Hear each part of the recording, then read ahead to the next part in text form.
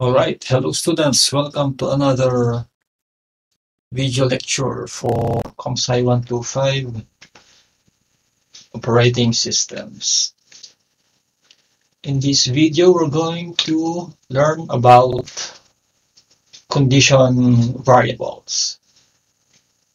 So in the previous lectures, we've talked about the lock mechanism or the lock primitive, which is basically used to achieve mutual exclusion. When we say mutual exclusion, we try to ensure that a thread can perform its or can run on it on a critical section without other threads uh, running in their critical section also, so that race conditions will not happen. So we also discuss the different approaches on how to use locks in implementing data structures. Now, in this chapter, we're going to talk about condition variables.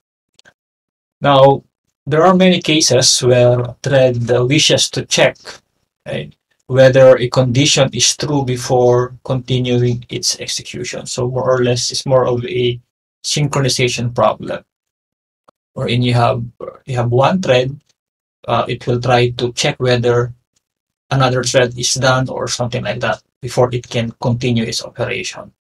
An example would be a parent thread might wish to check whether a child thread has completed. And you know this when we talk about processes, right? We have a parent process, then you use fork to create a child process, and then we have the wait system call for which allows the parent process to wait for the child process to finish. Then in the discussion of the thread API, we also talked about the join function wherein at this point we know already that each process has a main thread and additional threads can be created by using a thread library. So in the illustration that will be presented here, we have a parent thread, which is basically the main thread in the process, and then a secondary thread that will be created, which will be treated as a child thread. But in any case, I would like to emphasize that in Linux, we usually don't have this parent thread and child thread relationship. We consider them as threads. But in the illustration, we're just focusing on the relationship, the parent and child relationship. So we are interested in implementing the join function, meaning it will allow a parent thread to wait for a child thread. Let's have a basic approach to solve this problem. So this is actually the template code that we would like to run. So we have the main function here. As you can see in the main function, we have the uh, first we print that we are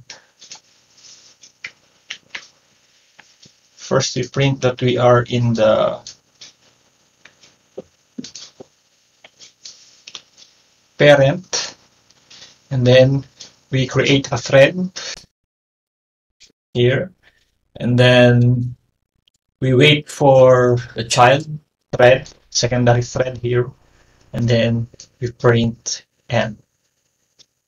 We are expecting this kind of output. So parent begin, and then the child will be called because of this parameter here, and then parent end. So how are we going to accomplish this output given this template code?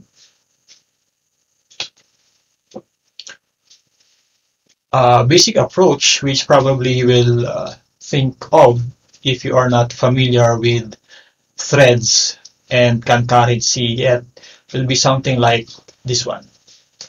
So you define a global variable done, and this global variable will act as a flag.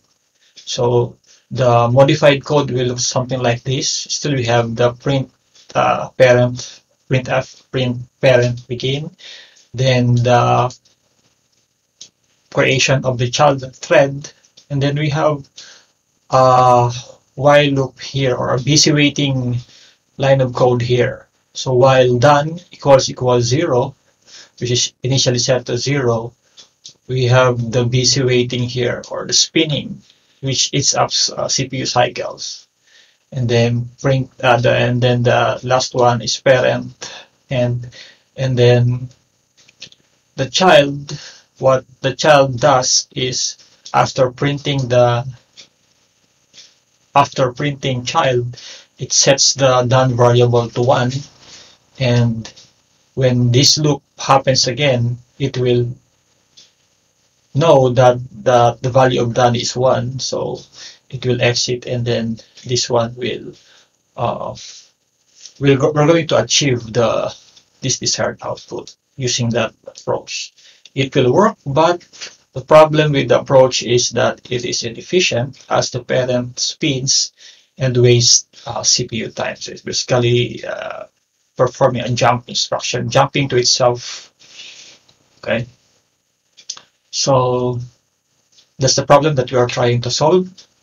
So to solve that inefficiency, we can have what we call a condition variable. Right? So what is a condition variable? So it's basically an explicit queue that threads can put themselves on when some state of execution or condition is not desired by waiting on the condition. So take note that it's an explicit queue, okay? And then the threads will put themselves in this queue, okay, when certain conditions are needed to be true, right? So they can wait on this queue or this condition variable. This queue or condition variable, they can be treated as the same. When we say waiting on the condition, it means that a thread puts itself in the queue until another thread signals, and this ensures that the thread does not spin. So remember, we have different thread states. When a thread is in this queue, in this condition variable, it is not spinning, and it's just waiting on something. So it's not eating up CPU cycles. Then when we say signaling on the condition, we're referring to some other threads. When it changes the state or the condition that a thread is waiting on, it can wake one of those waiting threads and allow them to run. So what can be a real life analogy of this? So something like in the bank, right? So you have a queue in the bank, right? So something like that, and that queue is treated as a condition variable, and you have a number that which will be called, right? And when that condition is true, then you get to be attended by the teller when your number is called, something like that. The queue, it is the queue which is treated as the condition variable. Now, this chapter will discuss how to use the condition variable in solving the certain synchronization problems. It will not, the next chapter will talk about how to implement the condition variables, but here, more on the usage of the condition variable. So again, we're going to use the pthread library. So the first thing to do is when using a condition variable, is to declare a condition variable like this one. And then it should be initialized using a default initializer or using the init function, and then these are the wait and signal functions that we're discussing in this slide. So the wait call, the wait call, it waits, it takes a mutex, right? So it alloc as a parameter, right? And this one is assumed to be locked before calling wait, because the wait call will actually release this lock and put the calling thread to sleep. And then when the thread wakes up, it must reacquire this particular lock. So that's why the wait function will require a mutex lock, okay? Basically, for some to avoid certain race conditions from happening. So let's take a look at a sample implementation of how to use this condition variable to solve the join problem that we discussed earlier. So let's take a look first at the main function. So again, we have the print, and then we have the thread creation, and then we have the call to thread join here. So if you go back to the definition of thread join, this is how it will look like. So first, we acquire the lock, which is M here for mutual exclusion. So as mentioned here, we need to have a lock here. So first we acquire the lock, and then while done equals 0, right? So done again is a global variable here. Okay, we call the wait. So the main difference in this implementation from this implementation is that here we have a semicolon which is spin, and unlike here we have the wait. So what happens here is that when this thread, the main thread, actually it is the main thread that calls this function, it will, as described here, it will put the main thread to sleep, right? It will release the lock, okay? But when the main thread is awakened, it will retrieve the lock. So at this point, while not done, simply sleeps. The main thread simply sleeps, okay? And then that's what happens, okay? So the main thread is now queuing on this condition variable C. Now, there are several different scenarios here.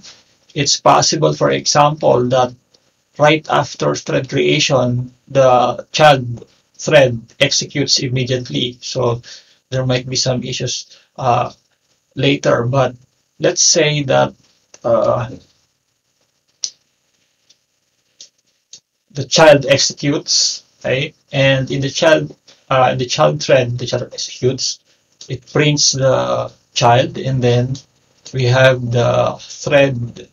It calls the thread exit function, which is this one. So what it does is to obtain the lock. Okay. So this lock will actually be released by the main thread. Okay, so it will acquire this lock because this one here will really after calling wait, the main thread will release the lock. So the child thread can grab it, and then it sets the state variable to done equals 1, and then this one will signal the child thread will call signal, which will inform the threads in the condition variable Q, or in the condition variable, to wake up, and then uh, when after this calling this, the child thread should unlock the this lock here, this mutex m, so that it can be acquired by when the child returns, okay? When the main thread runs, and then it can unlock that lock, and eventually the program will exit. So this approach actually solved the problem of wasting CPU here by using a condition variable, because the main thread will not uh, will not be in a busy waiting state. It will sleep. Right? It will it will wait on the condition variable C here. So that's how to solve the problem. So, okay, so here is more as a brief description what happens in the parent creates the child thread and continues running itself, and it calls into thread join to wait for the child thread to complete. What it does is to acquire the lock, check if the child is done. This is the while loop, and then it puts itself to sleep by calling this is this line here, calling wait on the condition variable, and then eventually releasing the lock. For the child thread, it prints the message child. It calls thread exit, which grabs the lock, set the state variable done to equal to be equal to 1 to indicate that it's done, and then signal the parent, thus waking it. So you might observe that why do we need this state variable done to indicate whether the child is finished or not? Why do we still need to use this state variable instead of just using this implementation? Will this work? Okay, so that's the question that we need to answer. What if we eliminate the done state variable? So imagine the case when the child runs immediately. So that means that, as I mentioned earlier, right after the thread creation, the thread is scheduled immediately to run on the CPU, meaning the main thread is preempted. Right? So given that scenario, the child will signal, but there is no thread asleep on the condition. Why? Because thread join runs after this one, but as the scenario describes, at this point the child thread executes immediately.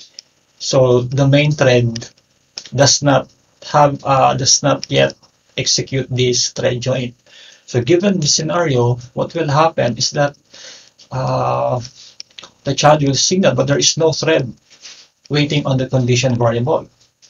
So when the parent runs, it will call wait and be stuck, because there is some form of a deadlock between wait and signal. Right? The child will signal, but there is no one in the condition variable. But the parent also, it will call wait, but nothing. It will be stuck in that state. So no thread will ever wake it. So eventually we have a deadlock basically. So nothing is happening. We'll discuss deadlocks later. But that's the scenario that we expect to happen if we don't include the state variable. So that's why it's important to check this state variable as shown in this line here.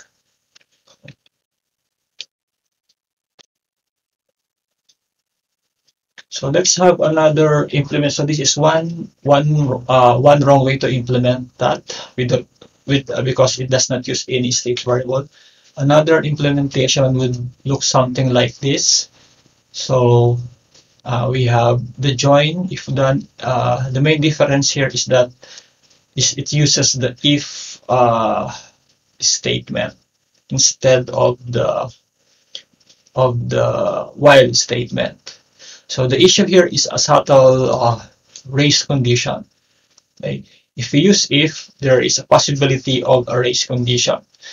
The parent calls thread join, this one, and the parent checks the value of done. So this is the if statement. It will see that it is 0 since it is the initial state. Okay, and it will try to go to sleep via the wait call on the condition variable. Just before it calls await to go to sleep, okay, for example, the parent is interrupted and the child runs. So before the main thread or the parent thread can sleep, the child thread or the secondary thread gets executed or gets scheduled. Right? So the child changes the state variable done to 1, shown here, and signals. Right? So what will happen then? But no thread is waiting and thus no thread is woken because right before the main thread or the parent thread can sleep, the child or secondary thread executed. So the main thread actually was not able to sleep. So there is no thread to wake, even though the child thread calls signal. And when the parent runs again, it simply sleeps forever because there is no other thread that's going to wake it up. So that's another problem. So the main approach actually, right, the main solution actually, I think, right, is not here.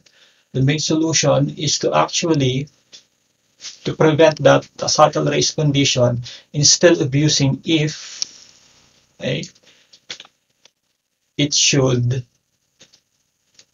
should use while, so that right after the condition is checked, right, it will not be as fast as it can. It will put the calling thread to sleep without being interrupted by the child or the secondary thread. So that's how to solve this implementation. So use a while loop here. Now let's move on to a more interesting problem which can be solved by using condition variables. This is called the producer-consumer or the bounded buffer problem, which is actually popular, actually a widely studied problem. And there are a lot of use cases for this particular problem. So it's worth studying this topic. So what is the producer and consumer problem? So in this problem, we actually have two entities. We have the producer. The producer produces data items, and the producer wishes to place the data items in a buffer. Then we also have a consumer, which tries to grab data items out of the buffer and consumes it in some way. So an example would be a multi-threaded web server. So the producer will put HTTP requests in a work queue, and then the consumer threads can take requests out of this queue and process them. So that's a basic example of a producer-consumer problem. In ComSci 137, you're going to talk about TCP, okay? And TCP will, of course, use this producer and consumer problem, especially when processing TCP segments. But we'll discuss that we'll go back to this problem, how this is applied in networking in ComSci 137. So here is an example. So a bounded buffer is used when you pipe the output of one program into another. For example, you grep foo from file.txt, and then you count the number of occurrences. So here, grep is the producer process, and and WC or word count is the consumer process. Between these two, as noted here, there is actually a data structure called a pipe or a mechanism. All right, hello students, welcome to another video lecture for ComSci 125 operating systems. In this video, we're going to learn about condition variables. So in the previous lectures, we've talked about the lock mechanism or the lock primitive, which is basically used to achieve mutual exclusion.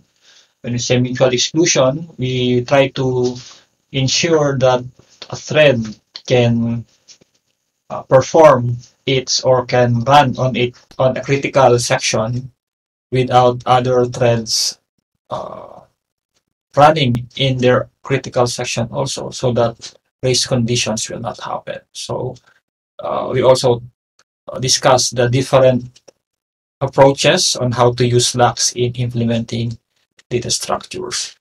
Now, in this chapter, we're going to talk about condition variables.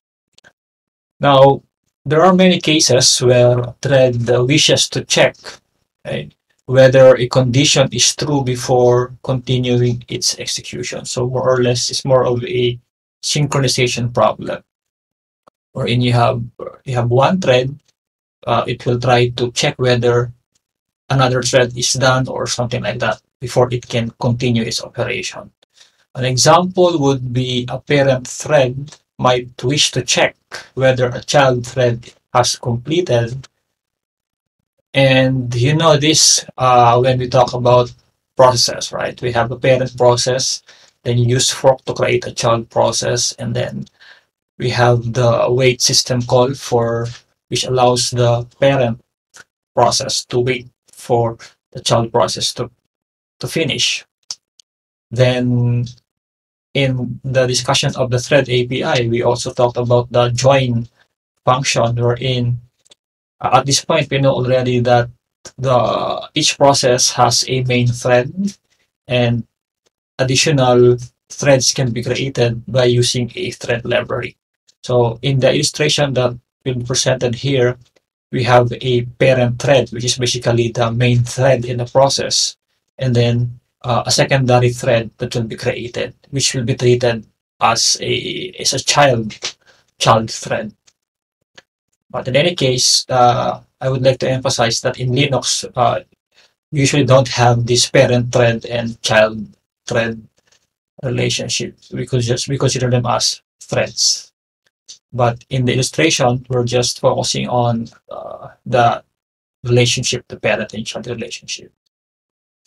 So we are interested in implementing the join function, meaning it will allow a parent thread to wait for a child thread. Let's have a basic approach to solve this problem. So this is actually the template code that we would like to run. So we have the main function here. As you can see in the main function, we have the first we print that we are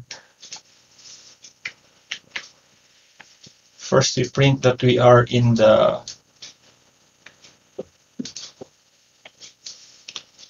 parent, and then we create a thread here, and then we wait for the child thread, secondary thread here, and then we print n.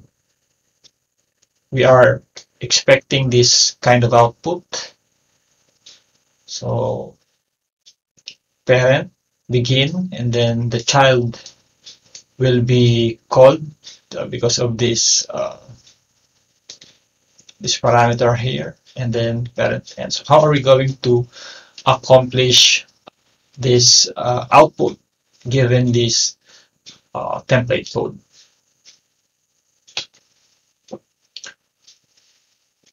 Basic approach, which probably you will think of if you are not familiar with threads and concurrency yet, will be something like this one.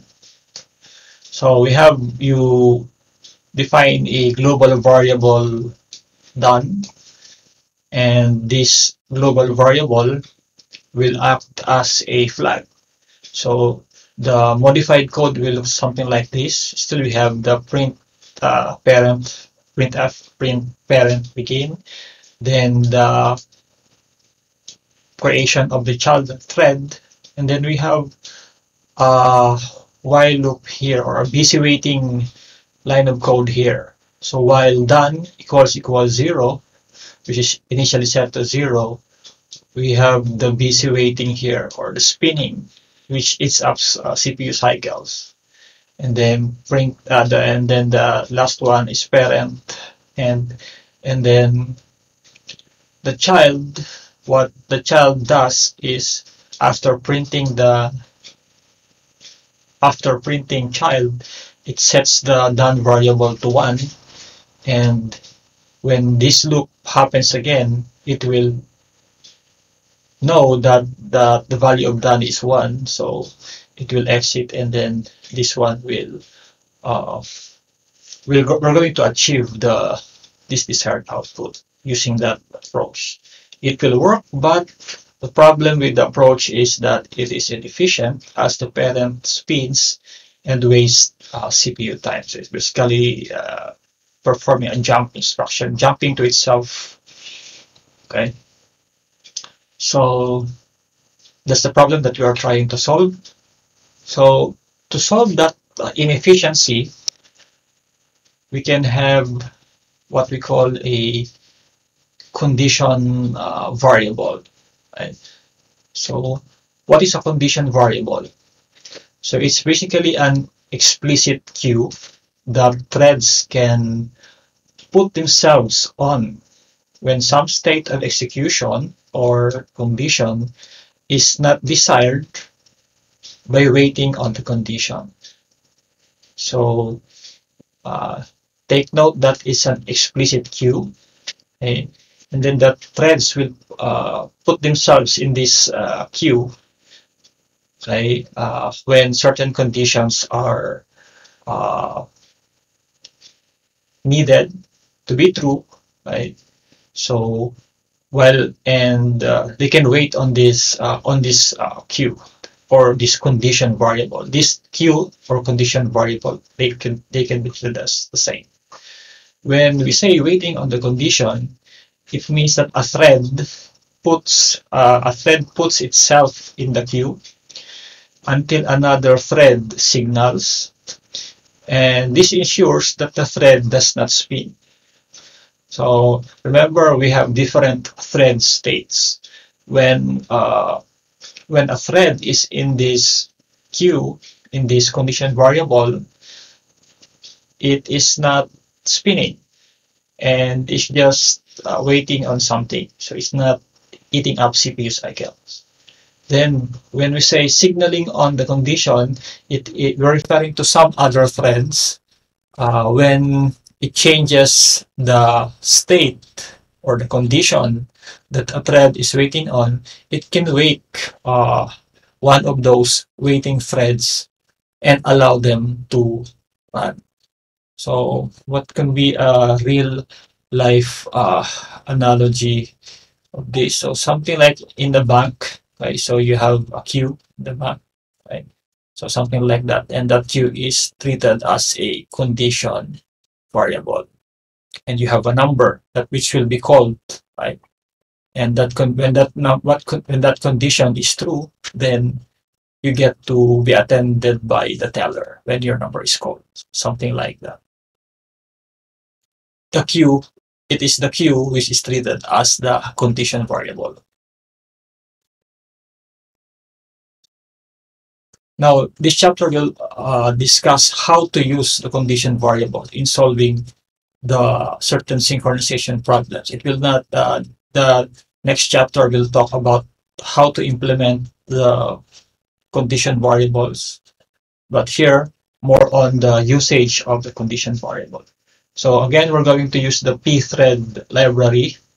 So the first thing to do is to, when using a condition variable, is to declare a condition variable like this one, and then it should be initialized using a default initializer or using the init function.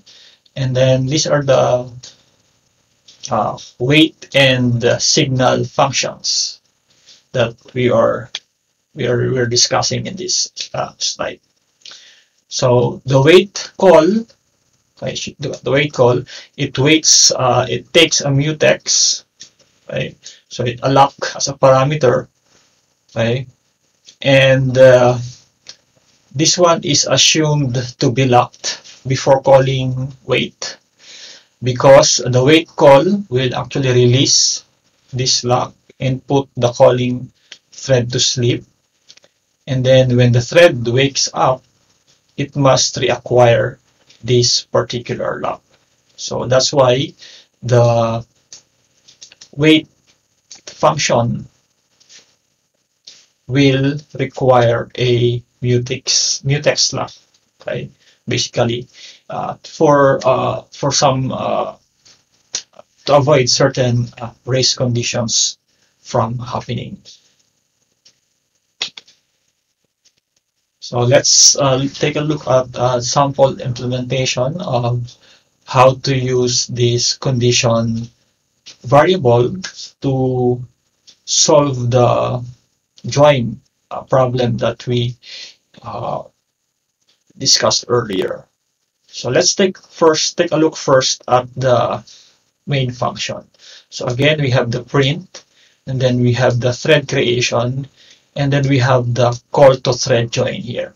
So if you go back to the definition of thread join, this is how it will look like. So first, we acquire the lock, which is M here for mutual exclusion. So as mentioned here, we need to have a lock here. So first we acquire the lock, and then while done equals 0, right? So done again is a global variable here. Okay, we call the wait. So the main difference in this implementation from this implementation is that here we have a semicolon which is spin, and unlike here we have the wait. So what happens here is that when this thread, the main thread, actually it is the main thread that calls this function, it will, as described here, it will put the main thread to sleep, right? It will release the lock, okay? But when the main thread is awakened, it will retrieve the lock. So at this point, while not done, simply sleeps. The main thread simply sleeps, okay? And then that's what happens. Okay? So the main thread is now queuing on this condition variable C. Now, there are several different scenarios here. It's possible, for example, that right after thread creation, the child thread executes immediately. So there might be some issues later, but let's say that the child executes, right? And in the child thread, the child executes, it prints the child, and then we have the thread, it calls the thread exit function, which is this one, So what it does is to obtain the lock. Okay? So this lock will actually be released by the main thread. Okay? So it will acquire this lock because this one here will really after calling wait, the main thread will release the lock. So the child thread can grab it, and then it sets the state variable to done equals 1, and then this one will signal the child thread will cause signal, which will inform the threads in the condition variable q, or in the condition variable, to wake up. And then when after this calling this, the child thread should unlock this lock here, this mutex m, so that it can be acquired by when the child returns. Okay? When the main thread runs, and then it can unlock that lock, and eventually the program will exit. So this approach actually solved the problem of wasting CPU here by using a condition variable, because the main thread will not uh, will not be in a busy waiting state. It will sleep. Right? It will wait on the condition variable C here. So that's how to solve the problem. So, so here is as a brief description of what happens. In the parent, creates the child thread and continues running itself, and it calls into thread join to wait for the child thread to complete. What it does is to acquire the lock, check if the child is done, which is the while loop, and then it puts itself to sleep by calling this is this line here, calling wait on the condition variable, and then eventually releasing the lock. For the child thread, it prints the message child. It calls thread exit, which grabs the lock, set the state variable done to be equal to 1 to indicate that it's done, and then signal the parent, thus waking it. So you might observe that why do we need this state variable done to indicate whether the child is finished or not? Why do we still need to use this state variable instead of just using this implementation? Will this work? Okay, so that's the question that we need to answer. What if we eliminate the done state variable? So imagine the case when the child runs immediately. So that means that, as I mentioned earlier, right after the thread creation, the thread is scheduled immediately to run on the CPU, meaning the main thread is preempted. Right? So given that scenario, the child will signal, but there is no thread asleep on the condition. Why? Because thread join runs after this one, but as the scenario describes, at this point the child thread executes immediately. So the main thread does not yet execute this thread join. So given the scenario, what will happen is that the child will signal, but there is no thread waiting on the condition variable. So when the parent runs, it will call wait and be stuck, because there is some form of a deadlock between wait and signal. Right? The child will signal, but there is no one in the condition variable. but the parent also, it will call wait, but nothing, it will be stuck in that state. So no thread will ever wake it. So eventually we have a deadlock basically. So nothing is happening. We'll discuss deadlocks later. But that's the scenario that we expect to happen if we don't include the state variable. So that's why it's important to check this state variable as shown in this line here.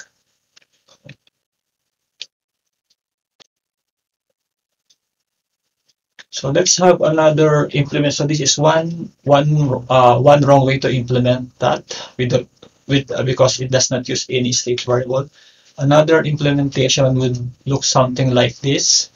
So we have the join. If done, the main difference here is that it uses the if statement instead of the while statement.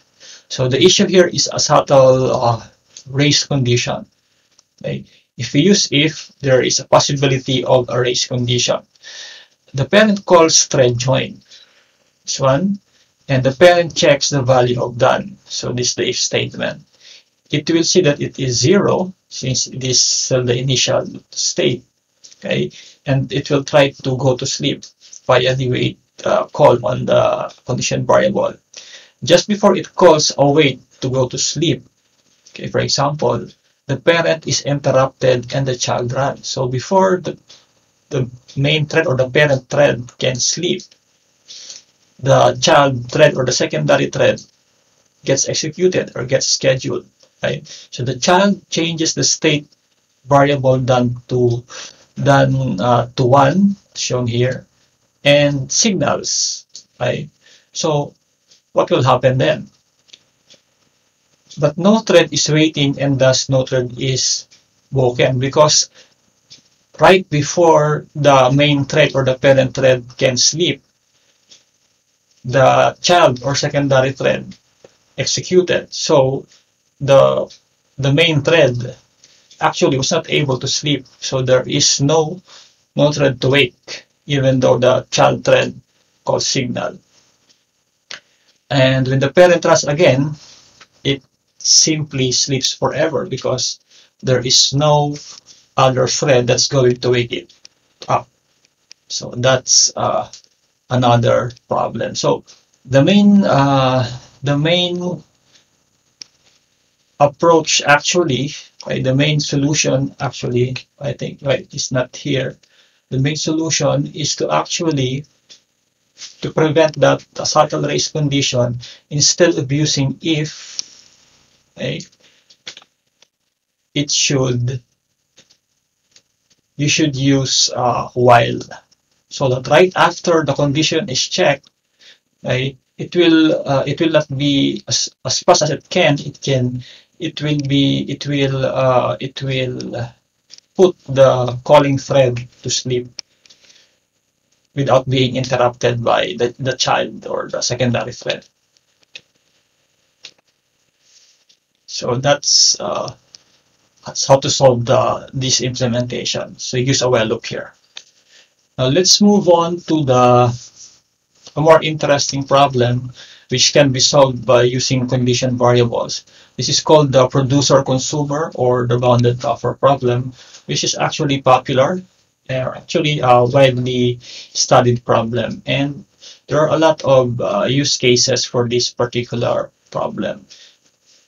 So it's worth studying this topic. So what is the producer and consumer problem? So in this problem, we actually have two entities. We have the producer. The producer produces data items, and the producer wishes to place the data items in a buffer. Then we also have a consumer, which tries to grab data items out of the buffer and consumes it in some way. So an example would be a multi-threaded web server. So the producer will put HTTP requests in a work queue, and then the consumer threads can take requests out of this queue and process them. So that's a basic example of a producer-consumer problem. In ComSci 137, you're going to talk about TCP, okay? And TCP will, of course, use this producer and consumer problem, especially when processing TCP segments. But we'll discuss that we'll go back to this problem, how this is applied in networking in ComSci 137. So here is an example. So a bounded buffer is used when you pipe the output of one program into another. For example, you grep foo from file.txt, and then you count the number of occurrences. So here grep is the producer process, and and WC, or word count, is the consumer process. Between these two, as noted here, there is actually a data structure called a pipe, or a mechanism,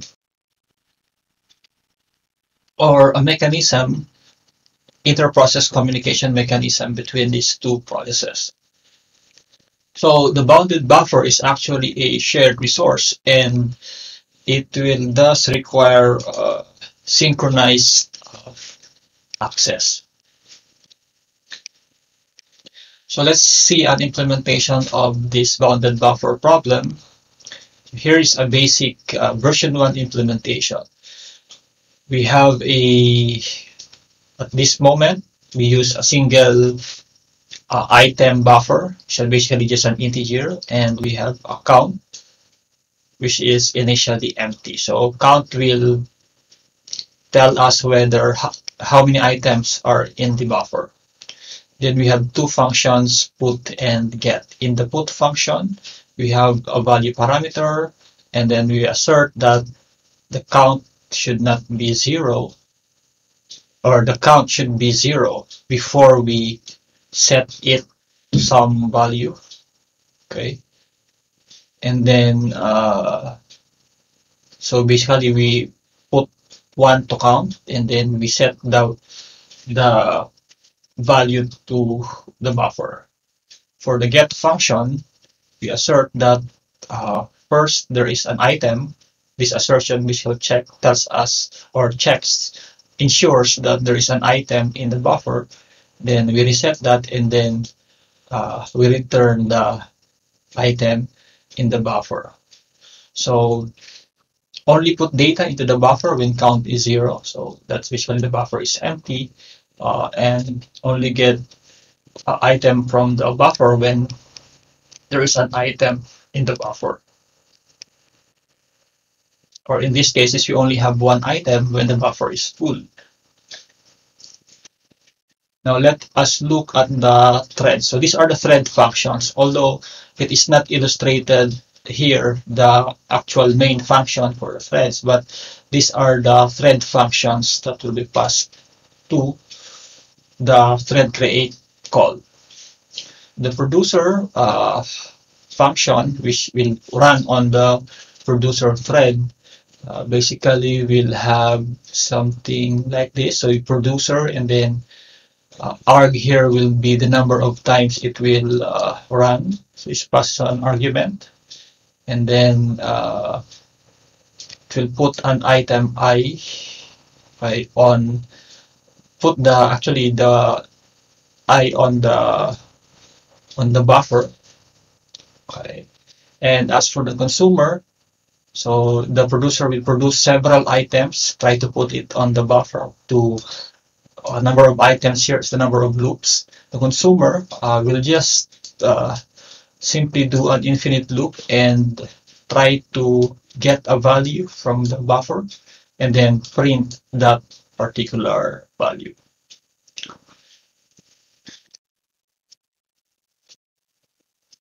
So how do we solve the synchronization problem here that we have here in this example? Right? So for sure there will be some race conditions that will happen here because we have threads trying to access count and buffer here. So these are shared variables, so most likely there will be some race conditions unless we properly use some synchronization primitives. So the first solution is to use a single condition variable and an if statement. So a single condition variable con will be used, and of course we need to have, for every condition variable, we need to have a mutex for that. And this is how the code will look like. So we have the loops here to be initialized somewhere, and then the condition variable and the mutex. And the producer will look something like this. So since what we want to happen actually is for the thread, to be able to, for the consumer to be able to consume items only if there are items, and for the producer to produce items only when the buffer is empty. So this is how the code will look like. So we have I, the null variable I for the producer, and loops here. Okay, so the this line has been this loop is probably defined somewhere, initialized somewhere, and then initialized to 0, and then I or some other location in the code, and then I++. Then this is the part to get hold of the lock. And then if count equals 1, we wait on the condition variable, and of course the mutex, and then we put an item on the buffer. Then after putting an item, we call signal on the condition variable, and then we unlock the mutex. So these are the references to these lines. We're going take note of these lines. We're going to use this later. As for the consumer, this is the code. So again, the loops will be initialized somewhere, and you also have the attempt to obtain the lock.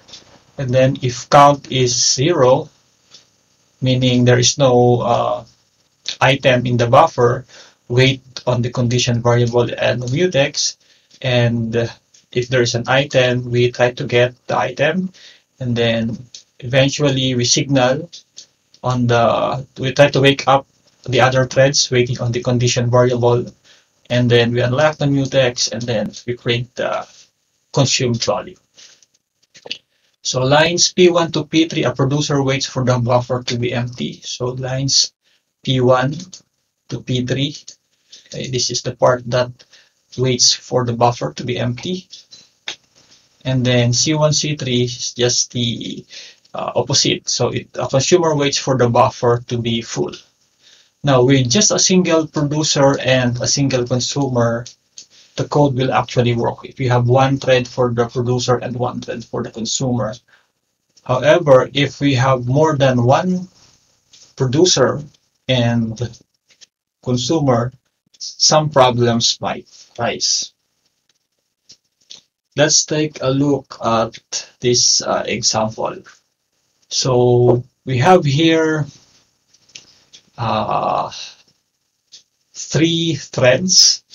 We have 2 consumer threads. So thread C1 for the first consumer thread, and thread C2 will be for the second consumer thread, and TP, thread P, will be the thread for the producer, and we have the global variable count.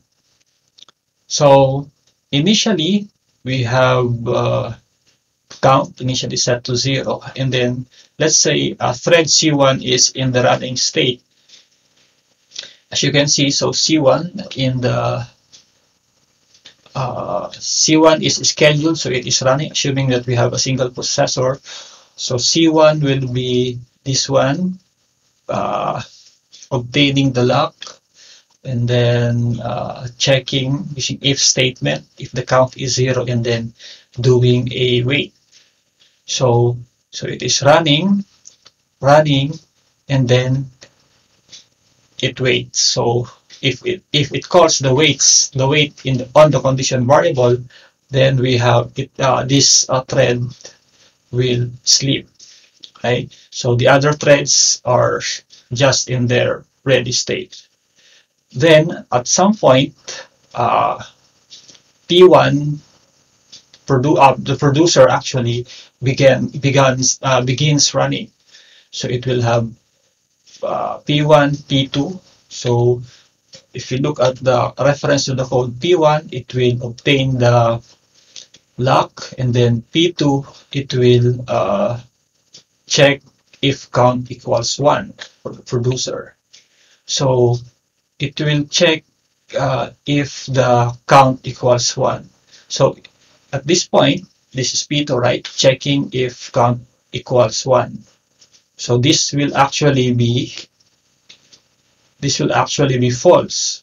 So it will skip P3 and it will go to P4. So if you look at the code again, P4 will be put I. So after this put I,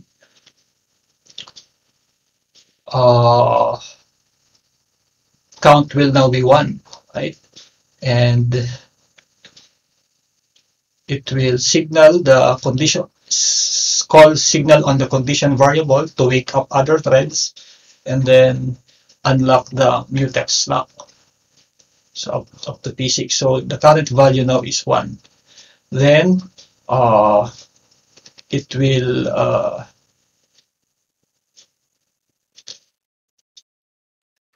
assuming, for example, that it completed P6, okay? It completed P6, so it's still running. So it will go back again to P1, okay? Because remember that our producer has a for loop, right? So it will try to go back again to P1 to get the lock. So it's still running, it gets the lock.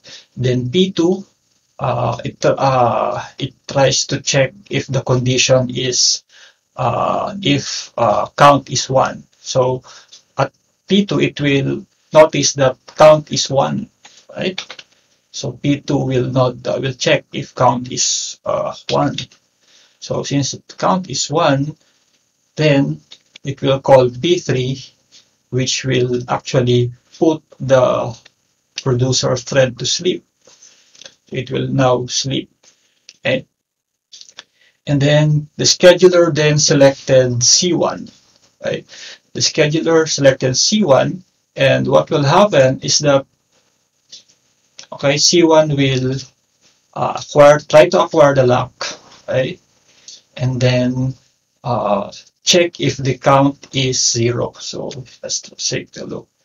So acquire the lock, the mutex lock, then check if the count is 0, which in our scenario here, count is 1. So what happens is count is 1, so it will try to attempt to get. Okay, it will try to attempt a get.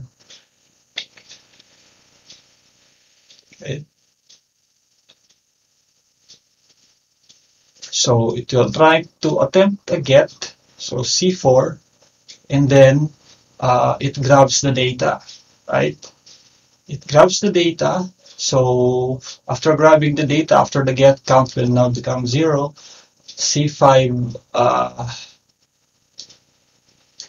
let's say at C5, for example, C5 is waking up, so there will be a signal. So what happens is that it shows here that the producer thread is woken up, and then so we have now the the producer thread is now in the ready state, then C6 here will uh,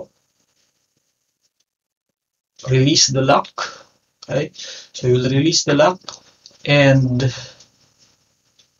at this point the producer thread is still in ready, but let's say that the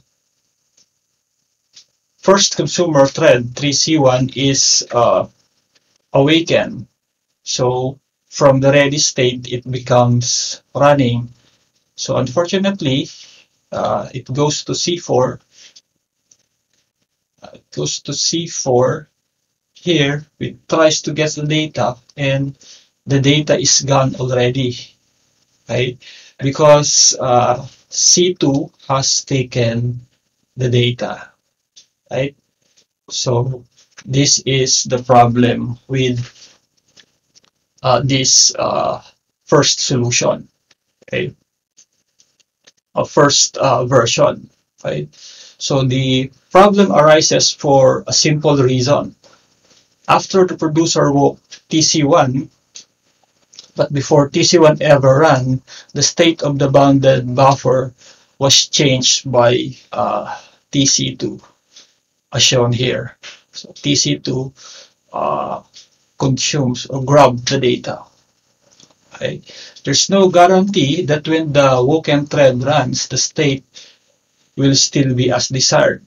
Right? So mesa semantics, and virtually every system ever built employs this mesa semantics. That means that there's no guarantee that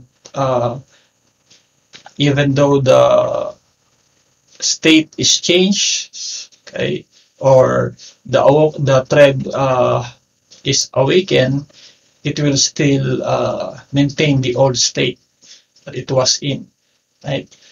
So the other one, the opposite of mesa semantics is the Hoare semantics, which provides a stronger guarantee that the woken thread will run immediately upon being woken.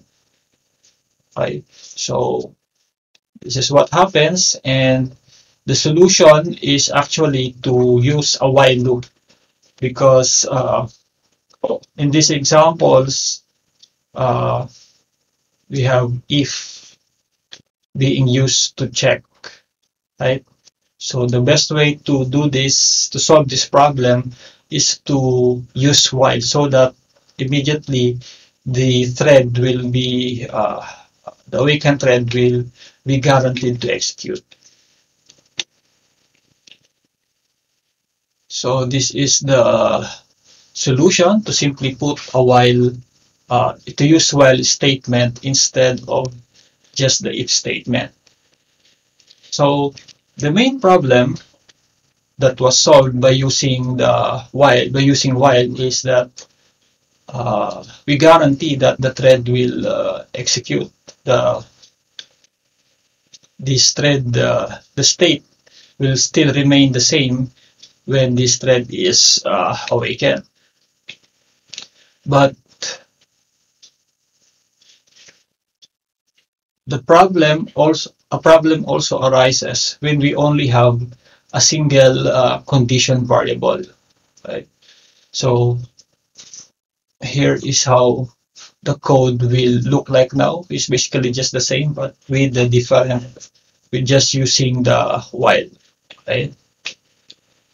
So a simple rule to remember with condition variables is to always use while loops, right, instead of using ifs. And as I said, there's also a problem or an issue with this code.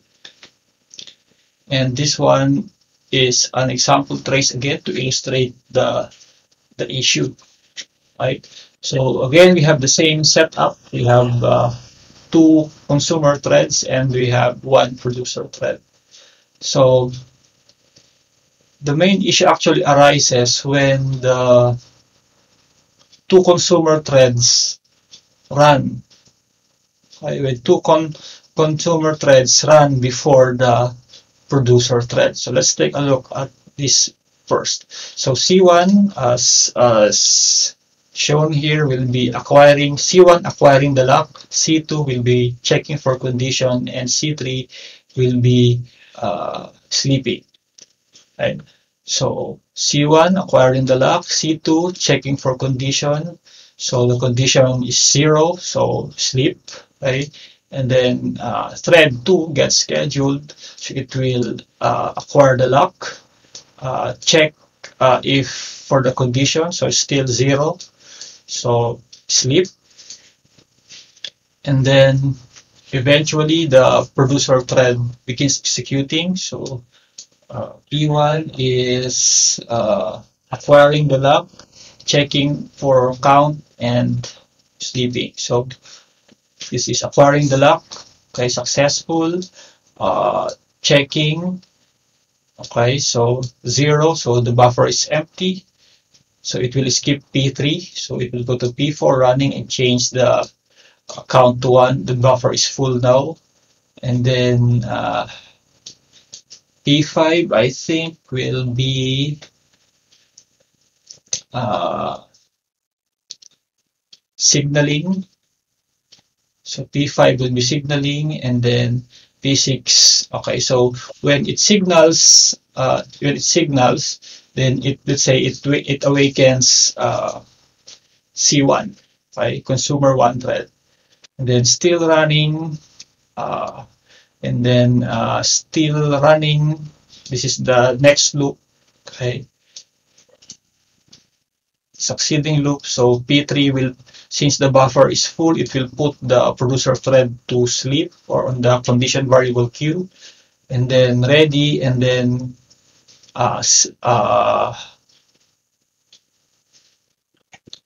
consumer 1 thread will now be awakened, right? Okay, because it will now run. Okay, so C2 is it will now run on this code because it uses a while loop, right? It uses a while loop now. So it will go to C2, okay, and then it will run. So it will check the condition, right? And still running, it grabs the data, right? So 0, and then so C4 is grabbing the data here, okay, and then still running. It will go to it will execute C5, which will signal one of the threads. Which will wake one of the threads waiting on the condition variable, and this time it will wake, let's say, thread C2, consumer 2, right? So we woke C2, right? But waking up C2 is not going to work because the producer still, or the buffer is still empty, right? So continuing, right? So after C5, we're going to go to C6, which will unlock the mutex, right? So still is still the consumer thread 1 running. Then it will go back again to C1, right? So it will go to this one here, mutex lock, right? Because it's done with this iteration. So it will go to C1 running, and then C2 will check if C2 will check for the count, which is true. So it will enter the weight. It will enter weight on the condition variable. So it will sleep, and then consumer 2 is already ready in the ready state, so it's will be ready, and producer is asleep. So count still 0, and then C2 will run. Okay. C2 will run. Okay, so we'll go on to this loop, right? And we'll notice that's still true. So the problem is everybody now is asleep and nothing is going on in the system. So that is what happens in this solution. So the main issue is that a consumer should not wake other consumers. It should only wake producers. So the same also, producers should only wake other producers and they should not wake uh, consumers.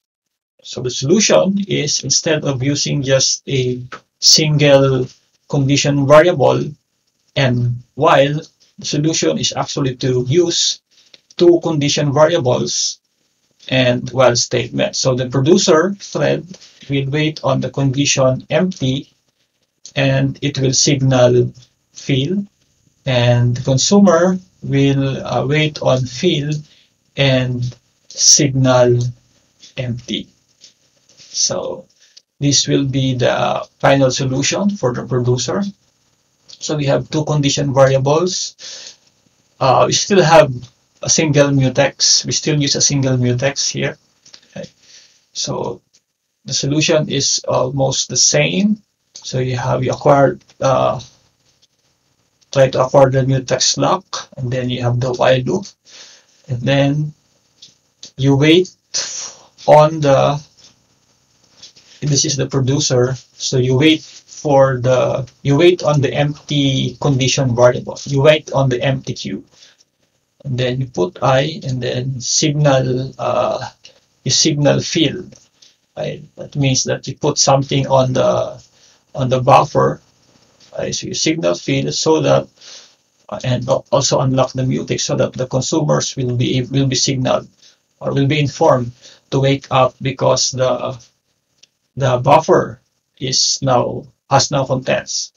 And for the consumer, so try to acquire the lock, do a while loop here, and then wait for a full buffer, and then when the buffer is full, you get that value, then you signal empty, meaning the buffer is now empty, unlock the mutex, and print the value. So that's the solution. Now, in that particular implementation, we only have a single slot buffer, but usually we can have more slots on the buffer. This is actually what is used in the ring buffer in TCP/IP implementation. Okay. So more concurrency and efficiency if you have more buffer slots. So usually this is a typical code for a bounded buffer problem. So the buffer is no longer a single variable, a single slot.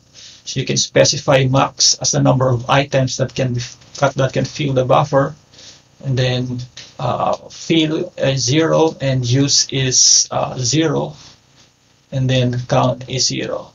So when the put function will now look like this, right? So if you use fill to index the slots with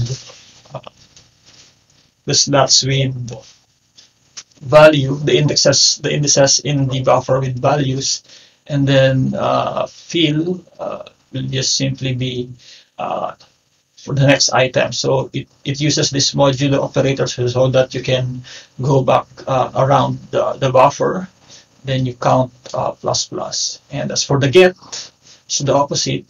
So you get you use the use index, right?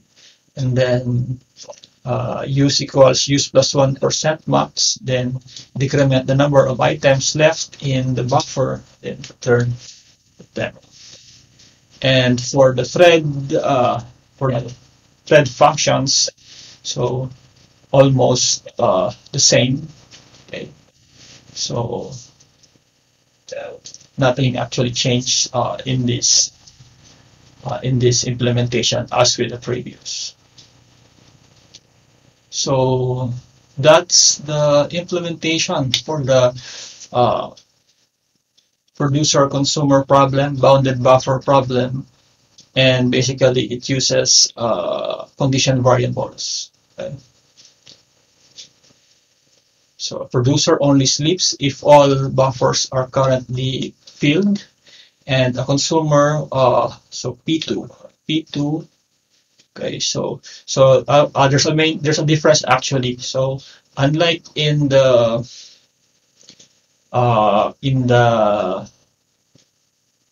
previous code, okay, the while condition, so while count equals 1 because that's the number of items in the buffer. So here we have max, okay, and for C2 we still retain that as 0.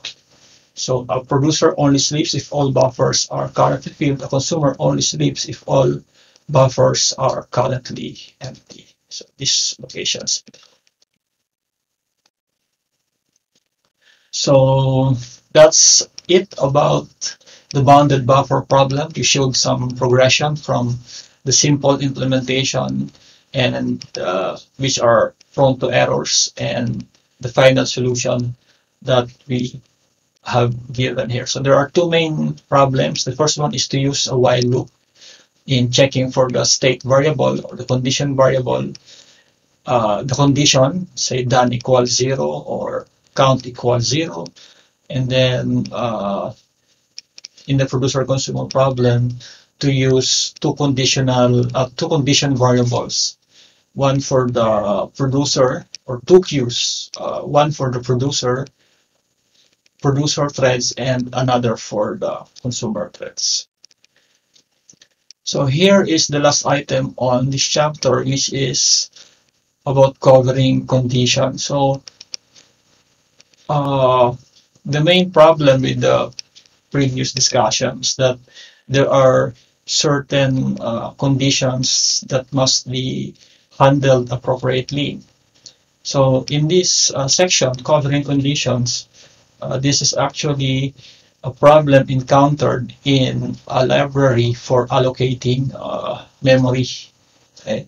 So because when we allocate memory, okay, so let's have a scenario here. So we have a code here for allocating memory, multi-threaded allocation of memory. So what happens here is assume that there are 0 bytes free. So thread TA calls allocate 100, so trying to allocate 100 bytes, and thread B, T sub B calls allocate 10. Both TA and TB wait on the condition and go to sleep. And then thread T sub C calls free 50. Which waiting thread should be waken up? So this is the code, and this is the condition that must happen. So bytes left is less than size. Okay, so that is the code, the condition that the threads are waiting on. Right, the bytes left as the. So the question is, which thread should be waken up when another thread deallocates 50? Should it allocate one? Should it wake up T sub A, or should it wake up T sub B? Okay. So the solution is actually to instead of using const signal, okay, instead of using const signal here, because this will be called when free is allocated, when this thread T sub C calls free, this will be called and it will signal on the condition variable in which the two threads are waiting on. The question is, who will process this signal? So the solution is to replace const signal with const broadcast. So what const broadcast does is to wake up all the waiting threads, and since all the threads will wake up, then there might be some associated cost with that. Okay? So threads that shouldn't be awake will simply wake up, we check the condition, and then go back to sleep again. So there is an overhead when calling broadcast, but at least it covers all the conditions. that must be satisfied. So no special coding logic must be added. So that ends this chapter on condition variables.